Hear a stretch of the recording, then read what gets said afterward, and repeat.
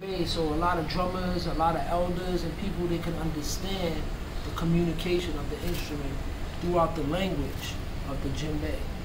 So when we use the djembe, you notice the three primary sounds. We have the bass from the center of the drum, the tone, and the slap. Bass, tone, slap. So we use those three primary sounds to produce the language.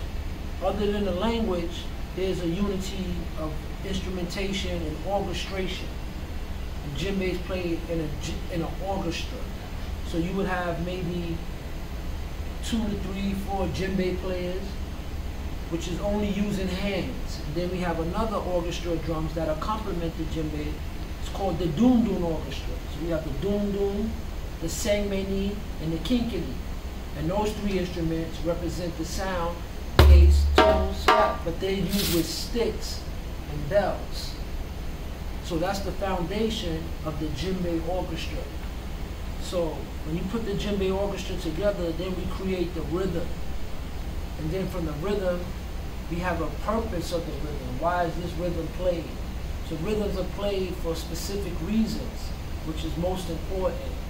For example, like they have rhythms when they want to give a child a name, or the birth of a child, or they're having a wedding, or they're having a harvest. Many different reasons why djembe is played now throughout the generations. And it's also complemented with this traditional instrument called the bala. The bala is the great-grandfather of the xylophone.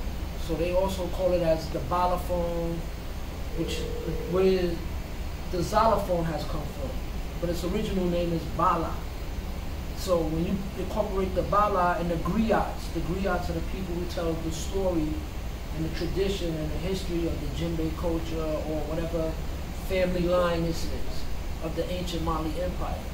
And bringing it all together creates a beautiful harmony of music and understanding of the culture. So from the music, we have the song, we also have the dance. So the dance and the music and the song all comes together, and it has a relationship to whatever rhythm that may be. You know, for example, we have like rhythms, like there's a rhythm called kasa. And kasa represents the gathering of rice. People are on the rice paddies picking rice, and after they collect all the rice, they store the rice into a hut, a huge hut, and they store the rice for the people in the village. And there's a rhythm for that, and the rhythm explains that. If you could really understand, you see it and hear it in the music, and then you see it in the dance. The steps and the motions that they do, how they're gathering the rice and they're storing the rice into the huts. So it's all, you know, in divine order, which is very unique about the djembe culture. And it's an ancient culture. It's been around for a very long time, you know. Yeah, it's a beautiful culture. May I ask you, this is a speculative question. Now you said it started out as a war call drum. Now what do you think, why did it change? Do you think because less war happened, or what? Well, in the ancient times, it was more tribal events. So tribal wars and little events would happen tribally in war. So the original drum before the djembe came last. The original drum was just a log with slits in it, played with sticks. And it's called the krin. We call it the log drum.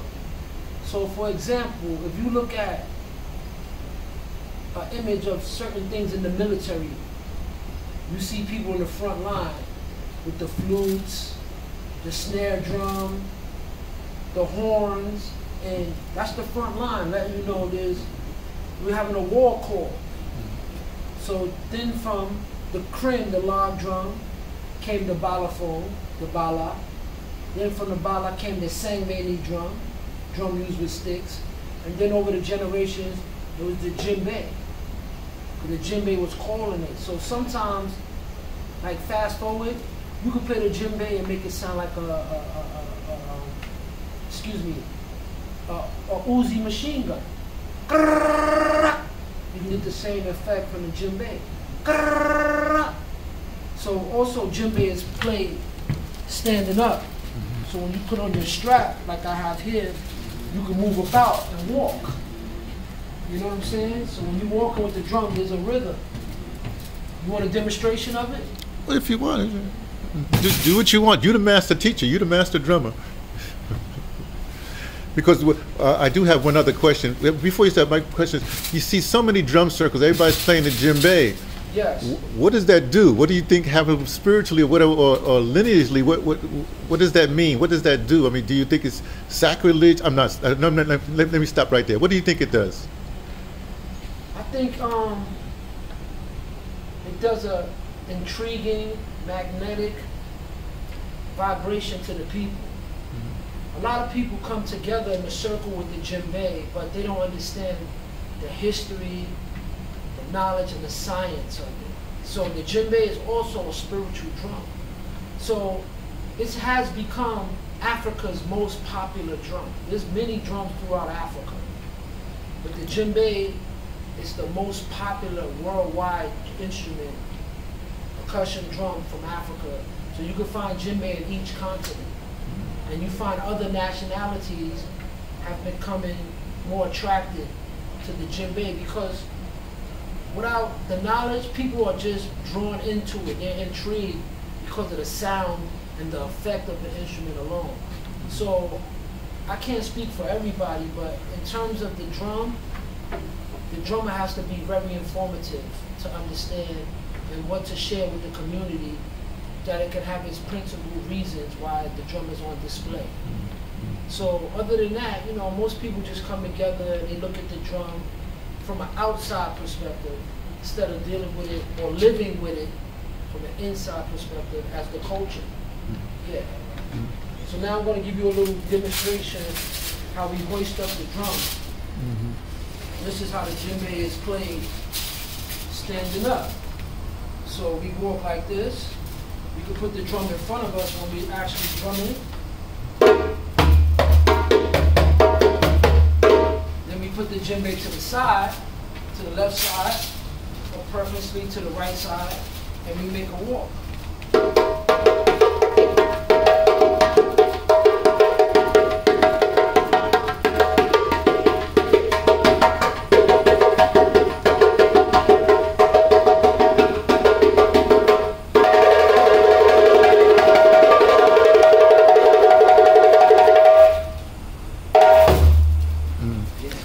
Okay, I can talk. You're so fast. I can talk to you for. What's your name again? My name is Gene Osborne. Well, may I call you? What should I call you? Brother Osborne, Gene. People call me Gino. Gino. Yeah. That's your street name, Gino. Okay. That's one of my culture names. You know, everybody knows that's Gene. The O represents Osborne without saying the full last name. So I just put it together, Gino. Excellent. Yes. Okay, one last. No, I always lie like that. Now you know you're all how we say you know, you're all hooked up. You know, you color coordinated, even your shoes. Thank you. Now it's the truth. It's why did you do that? Let me see. Is that do you do that on purpose, or is that, you know, part of whatever have you? You know what I'm saying? You know what I'm talking about. Come on, is that style? Are you supposed to? It's not actually a fashion statement, but it's a statement to let the people that gather around to see what the culture should be represented as. You know, this time I drum in regular street clothes. You know, I might drum in a warm-up suit.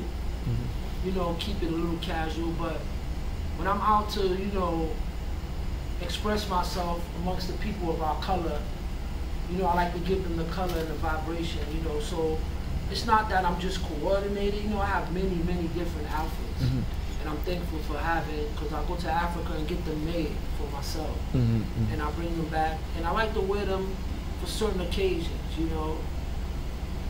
It wasn't that I think of it for every occasion, but specific occasions I really like to come out and represent well, and to let our people know there's a certain presentation that we need to have on record, you know, for the right time, so that the people that aren't of our color or our origin they can recognize and respect the culture and see the authenticity, you know, the garbs itself, you know, it's very traditional. And I'm very comfortable wearing it. Okay, I swear it's the last one. I'm not going to lie this time.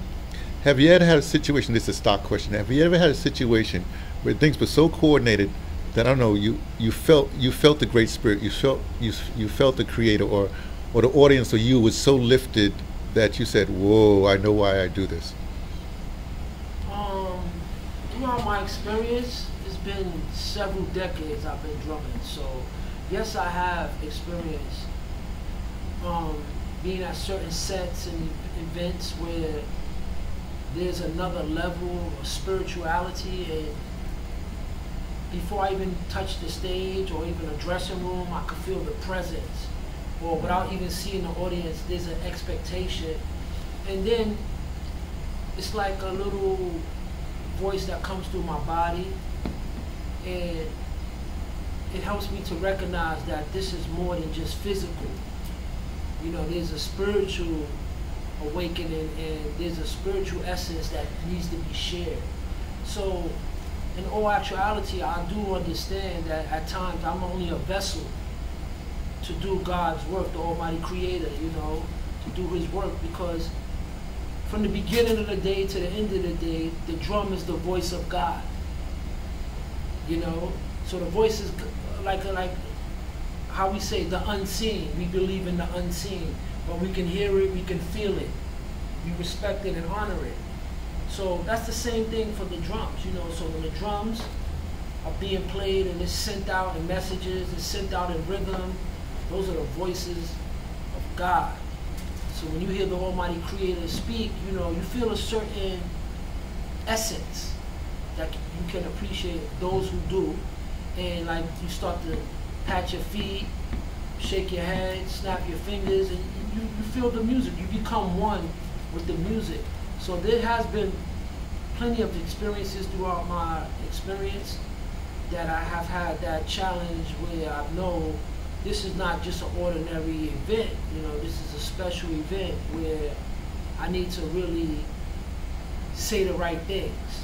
So like I said from the beginning, the drum is a messenger, you know, so I like to be the messenger for God and utilize that through my instrument. Thank you so very much. You're welcome.